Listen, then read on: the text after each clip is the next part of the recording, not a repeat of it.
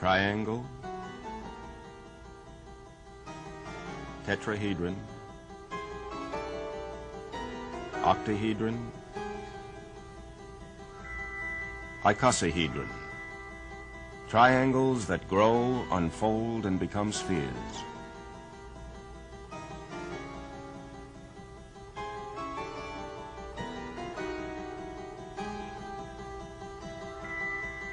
Structures built on the principle of the 60-degree angle.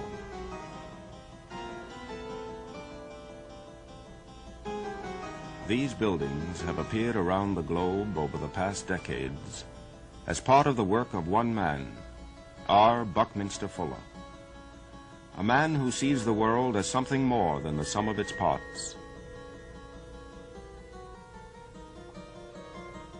Fuller once said, "I did not set out to design a house that hung from a pole, or to manufacture a new type of automobile, invent a new system of map projection, develop geodesic domes, or energetic geometry. I started with the universe as an organization of regenerative principles frequently manifest as energy systems, of which all our experiences and possible experiences are only local instances. I could have ended up with a pair of flying slippers." Instead of flying slippers, he did all of those things he did not set out to do. And to accompany them, he invented a new vocabulary. He was forced to find new meanings for old words, sometimes to coin new ones, because the concepts behind his ideas of the universe did not fit the usual definitions and patterns. And he subjects the definitions of others to penetrating scrutiny.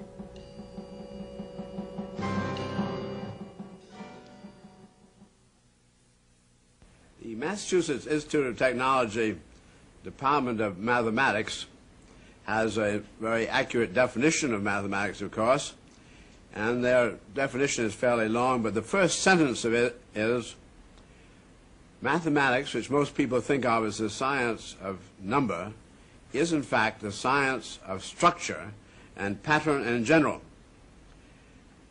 The ideas of structure that men have are not very sound, as we see popularly, because people build buildings with great squares and cubes, and we discover that squares and cubes are highly distortable. Therefore, they take a whole lot of secondary triangular reinforcing.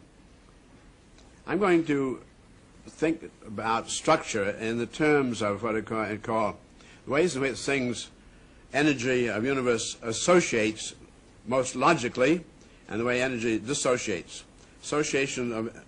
With association is a powerful word.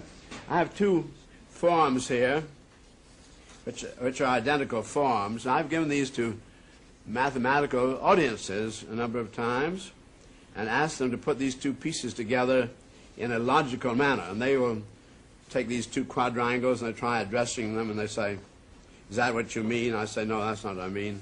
And so they take the two triangular ends, they try addressing those. They take the trapezoids and they try putting those together. And they can't seem to find any logical way of bringing these symmetrical triangles, and the trapezoids are asymmetrical, and these quadrangles. The fact is that what we want to do is to rotate one of these like this. Notice that this has 5 balls and this has 4 balls. We want to rotate one of them like this and then bring it in like this, and then it's sit together and becomes a tetrahedron. And that is because, you see the 5 balls here, the 4 balls here. What is going on here is not a 90-degree association, which is the way most people tend to think in the terms of just clapping their hands, but one is pinching on the other. There's a convergence and divergence, and the fundamental structures of nature are not associating in the terms of 90-degreeness, but usually in the terms of the such 60-degreenness.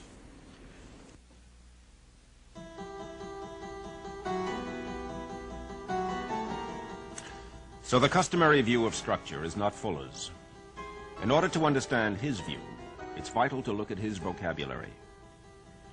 Almost synonymous with him in the mind of the public is the word Dymaxion, coined from dynamism, maximum, and ions, and given to the Dymaxion house in 1927, the word boils down to mean doing the most with the least. The Dymaxion apartment was designed along the same wire wheel tension principle as the house. The hexagonal deck planes were suspended by tension cables from a central tower. Fuller sketched a tower garage built on Dymaxion principles and suggested it as an exhibit for the 1933 Chicago World's Fair. The accompanying note read in part, "A tower support and self-operating elevator to circles of parking. Separate ramps for up and down. Floors entirely supported by cables overhead. Could be made 100 decks high and be colossally beautiful." Structures were not the only Dymaxion inventions. Fuller envisioned an omnidirectional vehicle which he called his 4D transport. He described it to his young daughter as a zoomobile. It could hop off the road at will, fly about, then settle back into place in traffic. While these first inventions were never produced, many Dymaxion developments have reached the market. The Dymaxion car incorporated many of the features of the 4D transport. It had a cigar-shaped nose in front of a teardrop silhouette for minimum air resistance. The car was multi-hinged and multi-springed and offered maximum comfort to the 11 passengers who could speed along at 120 miles per hour. 3 Dymaxion cars were produced in the early 1930s, but they were considered far too radical for mass consumption. Since that time, many of their features have been incorporated into contemporary automotive design. A dozen prototypes of the die-stamped Dymaxion bathroom were produced. The unit was composed of 4 basic pieces. Complete, the whole interior appeared to be one surface without angles or curves. It occupied a floor space 5 feet by 5 feet and weighed 420 pounds, about as much as one cast-finished porcelain tub. Like a refrigerator, the bathroom could be installed in a few minutes. Once the prefabricated manifolds of intake, vent, and waste pipes were connected, the bathroom was ready for use. The first of Fuller's products to be mass-produced was the Dymaxion deployment unit. Incorporating many of the principles of the Dymaxion house, the unit was a conversion of a corrugated grain storage bin. The standard top was replaced with a compound curvature roof, and skylights, ventilators, porthole windows, and a door were added. Walls and ceilings were lined with fiberglass-backed wallboard. Fuller felt the bin design was the most efficient engineering unit available at that time, 1940, for small, prefabricated houses. The cost of less than $1 per square foot was 80% under that of competitive construction. Using the Dymaxion deployment unit, the United States Army Signal Corps and Air Corps were able to have the first radar-operating huts light enough to be flown and simple enough to be speedily assembled. Hundreds saw service in the Pacific and Persian Gulf during World War II. Full application of the Dymaxion principles came with the Wichita House of 1945-46. Developed for the post-war conversion of the aircraft industry to housing purposes and produced at the Beach Aircraft Plant at Wichita, Kansas, the house was engineered using aircraft tools and assembly line techniques as a full-scale pilot model for a production run. It was an aluminum, steel, and plexiglass structure suspended from a central mast, just as the 1927 Dymaxion house. The 22-foot mast, formed of 7 3-inch stainless steel tubes, weighed 72 pounds and was capable of carrying the entire weight of the house and that of 120 people. The interior was divided into 2 bedrooms, each with its own bath, a living room, kitchen, and entry hall, with garage space below. Household mechanics, such as laundry, dishwashing facilities, were centralized around the mast. The total weight of the structure was 6,000 pounds, and all component parts could be packed into a single cylinder for delivery. In limited mass production, the house would have retailed at $6,500. Full volume production would have cut the cost to $3,700. And 3,700 purchase applications were signed, but with the end of the war, funds were diverted elsewhere and the initial financing was not raised. No flying slippers here in these Dymaxion inventions. Another new phrase appeared with Fuller's evolution of a mathematical system: synergetic, energetic geometry. It was developed as Fuller looked for a more rational, coordinate geometry as the working basis for his structures. He uses the word energetic to refer to separated and individual working parts of a system. Synergetic is used to define the manner in which a whole system acts as more than the simple sum of its parts, as an alloy may contain qualities apparent in none of its constituents. Synergetic energetic geometry is more than a mathematical system. As its applications appear in diverse natural phenomena, it provides a clue to what may be nature's basic coordinate system. That system, once established, would be a major step toward eliminating the gaps between particular sciences and the much ballyhooed one between science and the humanities.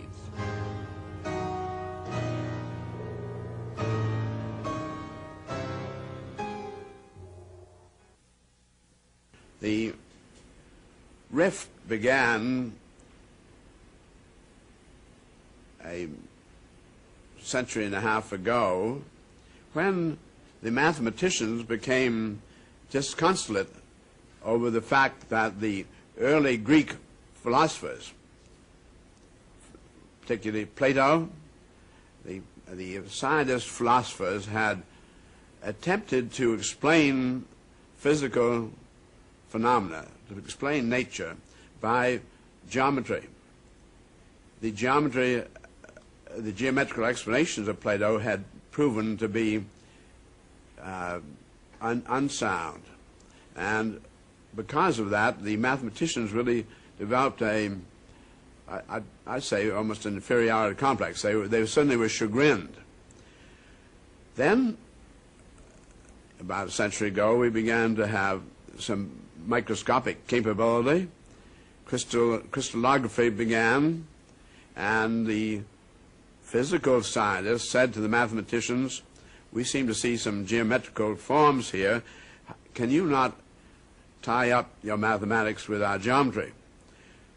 The mathematicians, not being physical scientists, really didn't understand what was going on, and having been warned by the earlier behavior of the Greeks, decided to go exactly in the opposite direction from explaining the reality, and they retreated deliberately into complete abstraction. They said they were going after great purity of the generalized case of mathematics, but I think that while they unquestionably had a great integrity about their desire to get the pure generalized case, complete abstraction, they also tended to be motivated really emotionally by their fear of falling in the same inadequacy that the early Greeks had.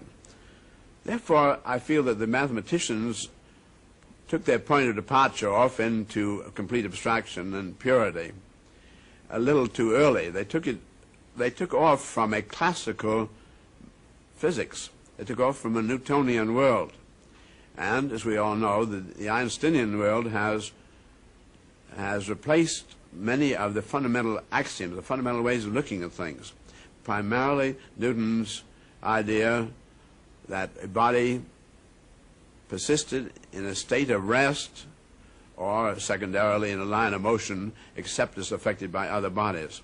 The Newtonian world, the great classical world, the Victorian world, up to right to Einstein, found the static to be the normal. No change was normal. The Einstein took us in exactly the opposite direction, over into a universe in which extraordinary motion was normal, where the speed of light, 186,000 miles per second approximately, became the norm. And from this time on, we were in a universe of continual transitions, transformations, and the Greek geometry was obviously extremely inadequate, and the mathematicians were very glad that they had departed early from that scene, because they tended to deal, when they dealt in geometry at all, as a static geometry. The static geometry, the Greeks had no heat, no weight, no time dimension, no longevity. Therefore, it did not exist in any physical sense. So that we can say that the Greek geometers have been really abstract and pure, but it was the Greek natural philosophers who had made the mistake of trying to identify that geometry. In order then to see the dilemma that the mathematicians had left us in, we see that having taken the departure from a Newtonian static, they had gone off just a little too early. So in order to have a body of mathematics, you have to have some prime points of departure, and we call those the axioms. And what the mathematicians have taken to be self-evident truths which could not be proven, which would be their points of departure, the axioms, have, I feel, been quite inadequate. They were relatively static ones. And I'm going to try to examine some of the great differences between what you would have to do to have as proper axioms in order to make the mathematics suitable for the explanation of the physical phenomena. If the mathematics could explain the physical phenomena, then the great chasm between science and humanities would be closed. Why? Because conceptuality would return to science. As it is now, even though the scientists are dealing with things like crystals and with viruses, with human beings, which we all say are perfectly conceptual, the mathematics with which the scientist has had to operate will recognize no conceptuality, no models. They said models were invalid, all kind of this Greek fiasco. And therefore, if conceptuality could be brought back into the mathematics, quite clearly then the writers, the authors, would have something to write about. An author has to have a model to describe in order to be able to talk to the public. And the writers have been the liaison men, theoretically, between the science and the humanities, and we've taken away their models. So if conceptuality can be found to be returnable to the mathematics, then we can say that what science is doing can be understood conceptually, and then the humanities can then rejoin the examination of our total experience.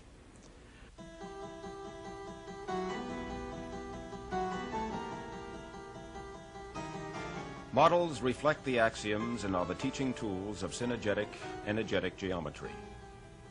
For Fuller, the figure called a vector equilibrium, the 14-sided figure which occurs when as many spheres as possible are packed around a central sphere, is a key structure. He uses a device which he calls the jitterbug to show that the linear extract of this figure can change size and shape without changing the length of any of its members. The 14-sided figure becomes an 8-sided one called an octahedron.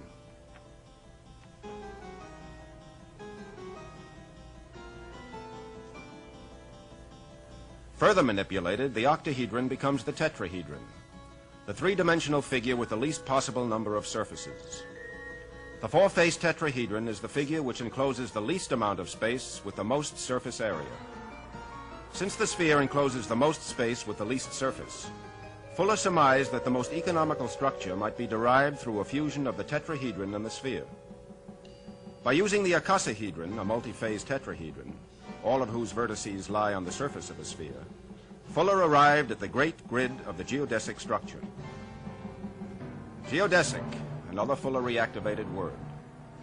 It literally means the shortest distance between 2 points on a curved or spherical surface. In geodesic structures, there are no inherent size limitations. As the system grows, the frequency of triangulation increases. Its relative strength grows at a faster rate than the weight of the structure, so it grows relatively lighter and stronger as the size increases. Geodesic domes have been manufactured from many sorts of material. Fiberglass, the radomes built for use on the Arctic dew line. They are required to withstand 210 mile-per-hour winds and to be permeable to radar beams. Paper, the domes produced for the Marine Corps. The 6-man domes were 1/3 the weight of a 6-man tent, cost 1/15 as much, used less than $10 worth of materials, and packed into a small carrying case. Plexiglass and aluminum tubing, the Climatron, the Missouri Botanical Garden in St. Louis. 70 feet high, 175 feet in diameter, it contains a ground surface of over 1/2 acre. 2 individual air conditioning systems allow the maintenance of several different climates within the Climatron.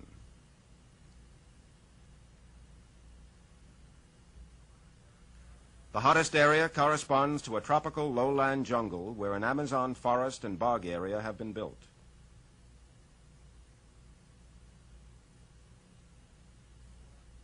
Little Hawaii has cool days and warm nights similar to oceanic climate regions.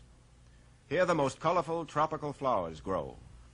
A tropical mountain forest climate surrounds the waterfall region. Lush vegetation from near the equator thrives within this dome in the northern temperate region. Aluminum, the 145-foot diameter Kaiser Auditorium in Honolulu. It was built in 22 hours, and a concert with the Hawaiian Symphony Orchestra was held in it just 24 hours after the dome's components arrived on the island. Nuts, bolts, aluminum discs, a plan for a geodesic dome, all combined with aluminum tubing and rubberized plastic to manufacture a 42-foot diameter utility structure. The 5 hours of construction condensed into 25 seconds reveals how 6 men can assemble the hemisphere.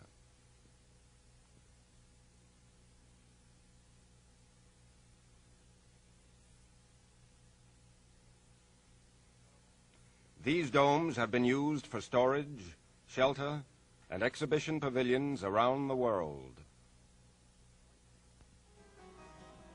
Quite different usage of nuts, bolts, and joints appear in another type of Fuller construction, that based on the tensegrity principle. Beneath what seems to be magically supported structures lie the same axioms that explain the structure of balloons, fishnets, and molecules, where the individual compression struts do not touch one another, yet hold the tension network outwardly in firm patterning.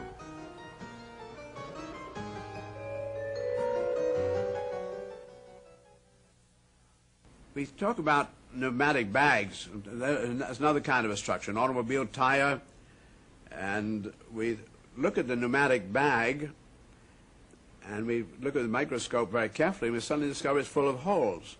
And inasmuch as it is full of holes, we suddenly have to say, well, it is not something we really meant by a film. We used to, when we said film, we sort of fooled ourselves into thinking something that was continuous and impervious, a continuous plane. And we just, inasmuch as it's full of holes, we really have to say a pneumatic bag is really a network. It is a net, but the net is the mesh in the net is so small that it's too small for the individual molecules of gas to go out through, so that the net holds the molecules of gas very much the way a fish net holds a fish. But very much the same way, because the molecules of gas are literally trying to impinge against the bag, and it is an impingement of the molecules against the bag that push the bag outwardly. It occurred to me a long time ago that I might be able to take a pneumatic bag and hollow it out, just leaving the molecules that hit the bag, hitting the bag. You say, well, those molecules would get loose in the center where you've hollowed it out, and I point out to you that the tensegrity structure is just such an arrangement. Each one of the compression struts in the tensegrity spheres, these islands of compression as struts, each end of them are pushing out against the tensional net, just exactly as two of the molecules pushing off of each other like two swimmers in the middle of a tank could push off from each other's feet in opposite directions. We find the two molecules push off from each other, each hit the bag and push the bag outwardly. They hit it in a glancing blow. In order to get them stable, we have to get them crossing each other in triangles, and that's what we do in the tensegrity structure. So that we find then that here is another part of that consideration. We said the tension is trying to hold the compression members in, keeps these individual molecules or struts from pushing outwardly.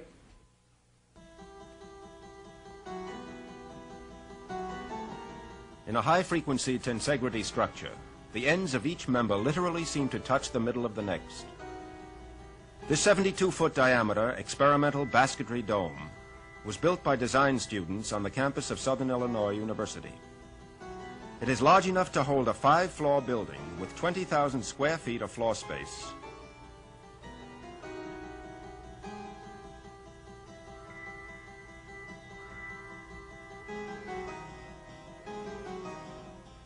Yet it is made of only $450 worth of lumber and hardware.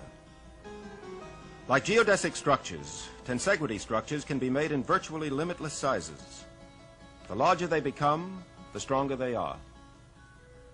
Looking into the future, Fuller has calculated tensegrity structures up to 2 miles in diameter. A dome of this size could cover most of Upper Manhattan. Weighing about 80,000 tons, it could be assembled in 5-ton sections by helicopters and would cost about $200 million. He believes that the savings to the city in air conditioning, street cleaning, and snow removal would soon repay the initial investment. Only electrically powered motor vehicles would be allowed in the dome-covered city, thus gasoline and diesel fumes would be eliminated. Aspension tensegrity domes are another project for the future. The plans for a number to be built in Japan, one 750 feet in diameter, call for them to be factory woven like great fish nets. An aspension dome would rise synergetically on site from its folded form by the outward pulling of a base ring. The Fuller world is one of unique insights. Even its cartography displays its demand for precision, accuracy, and invention. The Dymaxion air-ocean map is the first chart to show the whole surface of the Earth in a single view, with virtually imperceptible distortion in relative shapes and sizes of land and sea masses. It is a topological transfer of Fuller's triangulated systems from the surface of a sphere to the equivalent space on the faces of a three-dimensional figure, the same process employed in synergetic energetic geometry. Unpeeling this solid and laying the skin flat gives the surface of the map. On the Dymaxion map, the Earth's surface is one great continental archipelago, lying within one world ocean. This view of the world as a unity with all sections connected to and dependent upon each other is fundamental to Fuller's work. He feels that the resources, material and intellectual, of the entire globe must be made available to the total world population before any one man may enjoy their benefits with security and justice. The words Dymaxion, geodesic, tensegrity, synergy, aspension, all mirror his efforts to find the most efficient methods of dispensing these riches to mankind.